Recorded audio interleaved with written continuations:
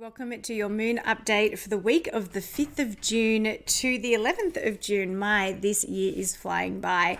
So how are you after that amazing full moon in Sagittarius, really giving us that opportunity to look at how we were blocking ourselves because we were maybe too focused on all our happiness and gratitude being wrapped up in the outcome of the seeds of intent, as opposed to diving in and really seeing that the journey is the thing that holds all the magic.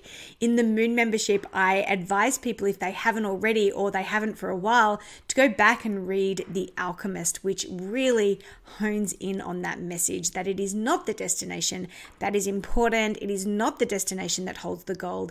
It is the journey that the magic really happens. So most of our week will be spent in the waning gibbous phase. And the best thing to do in the waning gibbous phase is to really conjure up that sense of gratitude for what is, as opposed to focused on the hope of what will be. So we've just had a big release. Now is the time to really ground into our experience and be really grateful for everything that you're doing for yourself and the way in which you're holding yourself and the way in which life is holding you. So the more gratitude that you can really sit in this week, the more expansive and the higher your vibration will be.